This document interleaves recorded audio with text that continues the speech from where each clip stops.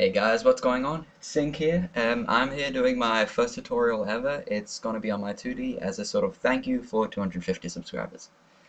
It's going to be a pretty simple tutorial on this animation which I've used in my Introducing Hiatus IS episode. So as you see, it's pretty simple. It's just a lot of scaling and simple animation with keyframes. Alright, so let's go through this. I'm going to start making new comp. Whatever time is okay. First thing you want to do is make a solid. Now for those that don't use After Effects a lot, the hotkey for that is Control Y, and you can make it whatever color you want. I'd suggest making it white just so you can see it without having to make the screen transparent. And what we want to make with this is the starting circle here.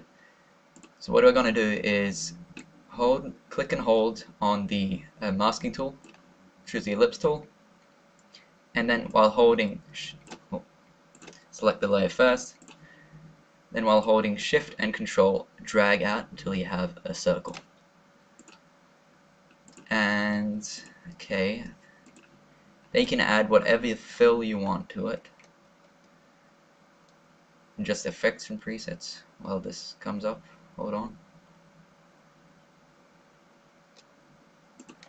Alright. So fill, this is one of the effect that is literally going to be one of the best effects for 2D. Now I'm just going to open this up. No, that's the wrong one. And see what color I used. So I'm just going to copy that fill onto here. Now I'm going to duplicate this layer. Actually no, I'm not going to do that yet. I'm going to delete the layer. I'm going to go about 20 frames forwards. By the way, the shortcut for that is Control Shift, and using the arrows that brings you forward 10 frames each time. I'm going to keyframe the scale, go back to the start, and put it down to 0. So now we get this little thing where the animation pops up. What I'm going to want to do then is duplicate this to make the inner circle that I have here. So what I'm going to do is just change the color on this one. Let's get the hex get the fill from there. So now I have these two things. But as you see, the different sizes, and I've already keyframed the scale, so it's going to be very difficult to just decrease this and do it for every animation. So what I'm going to do is just search up transform, which is another one, a crucial animation tip, and use that to decrease the scale here until I have about what I want. Let's see how much I had it. Okay, so that looks just about right. So now we have these two things which animate in. I'm gonna quickly, you can see that looks like a normal good speed. However, I think what I had is that, yep, there's a bit of a delay with the second one. So once this reaches here, I want the second one to start animating. So we have this sort of effect. Another thing I did was, after the keyframe, I'm just going to increase that to 102 and do the same for this one. 20 frames after that, I've put it back down to 100, so it gives the effect of, or sort of bounce where it's the full scale, and it goes back to about 100%. So that's what we get, and as you can see now, it will be big and then slowly slow down and become smaller. So actually just going to drag out these keyframes to make it a bit longer. You want this to be at least as long as this starting keyframe, not short, otherwise it's going to look really weird. Alright, so now looking at this, it's exactly what it did, but what I also had was this sort of border which made it look like it was sewn on. It's a simple thing I did as well. I duplicated the layer and used an effect called Vegas. You just drag that on, and you can choose the mask path. So mask path, I'm gonna, yeah, there we go. That looks pretty good. Even it's gonna increase the width a little bit. Hardness, I want that at hard 1, and change the color to a simple white. I think I want, yeah, that's, no, actually that was good start. So it's gonna have 25 segments. Looks about right. But what I did here too was I had it slightly inwards. So what you can do is the exact same thing as did before. Get transform. Actually no, I already have transform on that layer. And just make it slightly bigger. Hold on. Actually I don't want this on the image mask. So it's going to be on the outside ring. I want it on the image contours. There we go. And then what I'm going to do is just slightly increase the scale of this one until I have about what I want. Look, that looks good. And copy the same Vegas onto the duplicate version of the bottom blue layer. I have that, and transform this one and make it slightly bigger as well. So what we have there is that sort of look of that, but also keyframe the rotation on that. So it's going to go to the start. I'm just going to keyframe the rotation of Vegas.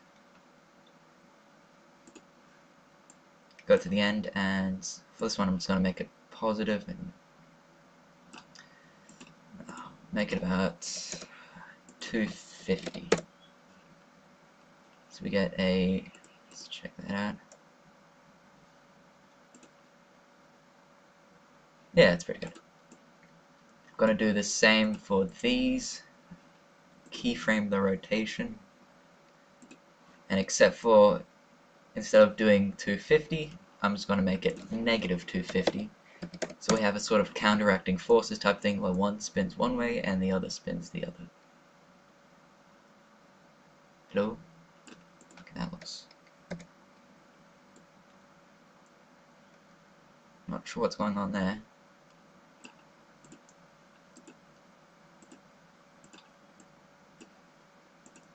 Maybe it...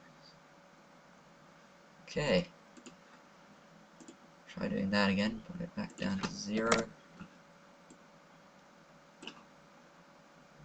Rotation.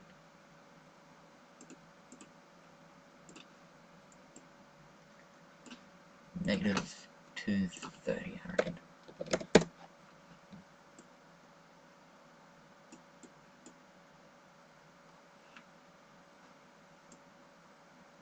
Oh, no. I realized what I did wrong. Sorry. I was keyframing the transform rotation, not Vegas. Let's start, end, negative 250. Yep, and so what we get is this sort of counteracting forces where one spins one way and the other spins the other. So I believe that would be our starting animation part done. And now what we have to add is our text. Just gonna make it the same. Sync presents. Let's bring up sync.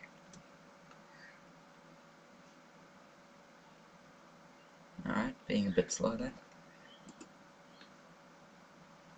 Come on. Okay, I think I've got... Yeah, there we go. Change that back down to 0. Just gonna close all these layers. And scale that to what I want. It's a bit too much, so let's try 425. Looks pretty good. So now the effect that we wanted was that the text comes from about the center of the circle, which means we are gonna have to change the anchor point of it and center that in the middle of the circle, and then you can change the anchor point until you have the position that you want. There's your y-axis and your x-axis that you can change it on. It's going to duplicate that and change it to presents. It's going to actually use transform for this one because I'm going to animate it in a moment. And scale that down. Let's check what the anchor point is. Anchor point's good, so I'm just gonna... There we go, it's good enough. Okay, so we want it to start animating in about when that finishes. It's going to highlight both of them. Scale. Let's drag those keyframes forward a little bit. It's about a second, and set them both down to 0. So what we have now is that the text comes in, but we also want a buffer on this presents text, so we're just going to move that over until we have it about there. So now what we get is this keyframing of those things coming in like that. Actually, I'm going to add the same scale effect here, so I'm just going to go another 20. Come on, 20 frames. Put this back down to 423.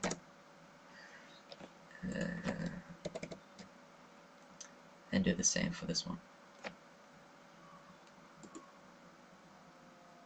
Come on.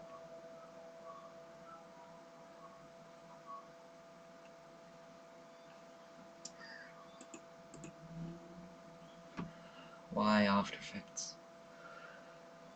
Okay, there we go. 423.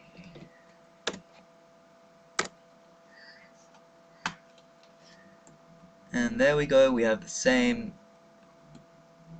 effect where it just sort of comes in and slowly decreases a bit in scale. Now I think what I added here as well was that the text had a bit of a drop shadow. So what we're gonna, it's quite a simple thing to do, it's a lot easier than people think. Actually, I think I use a different font for this. So hold on. Anyway,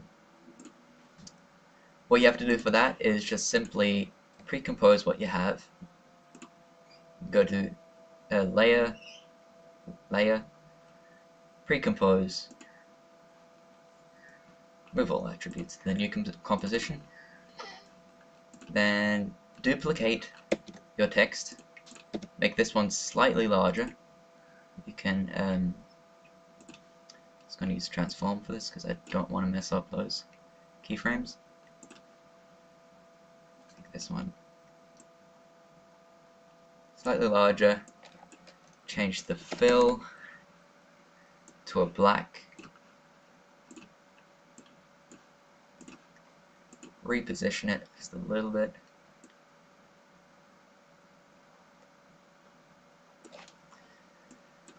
Then, to give it that sort of shadow feeling, you want to add Gaussian blur to the bottom layer and change it to about 20. Horizontal looks best. Change the opacity to about 25. Say. And there you get that sort of drop shadow look. Do the same for this one. Duplicate. How much to increase the scale with on this one? 107, so another 7%. 58. That looks a bit too much.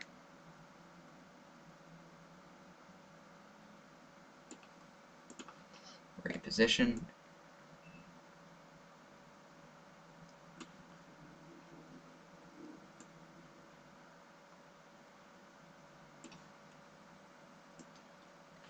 Add Gaussian blur.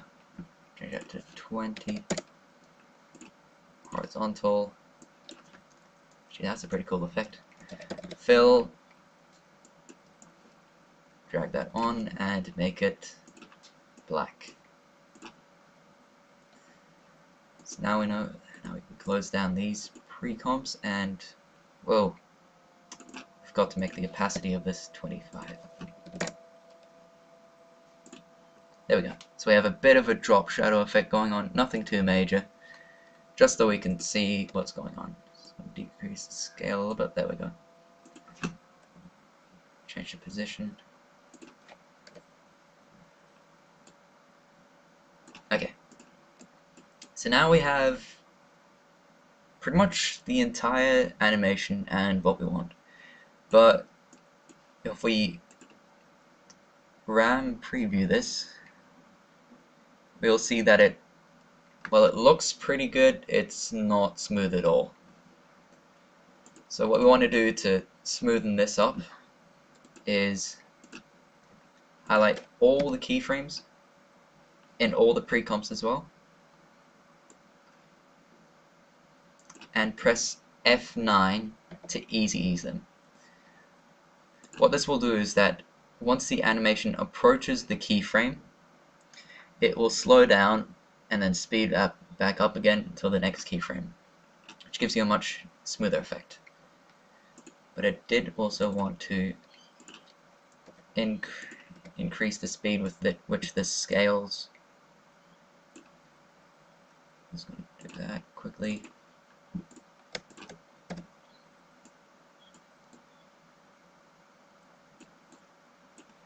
We'll say easy ease these. And there we go. We have our nice little animation.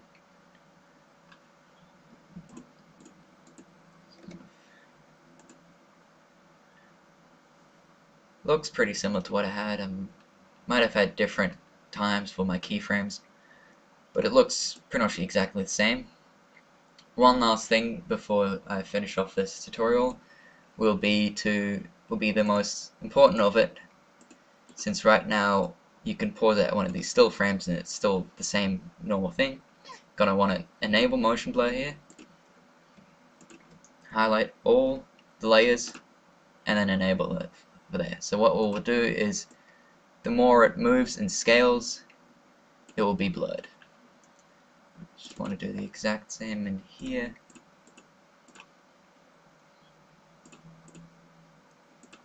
And there we go.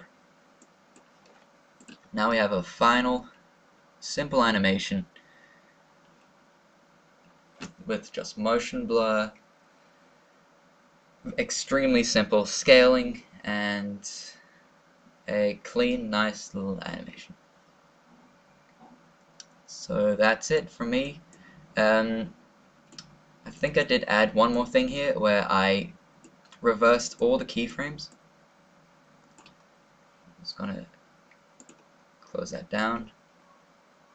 I reversed all the keyframes and put some things in reverse so I could add more text to it. I then also motion tracked this, which if I can do in another tutorial. If you'd like me to, just post in the comments saying that you want a tutorial on motion tracking these 2D animations and just general motion tracking, including things like elements. I can do all of that. Anyway, that's it. Thank you for 250 subscribers. Bye.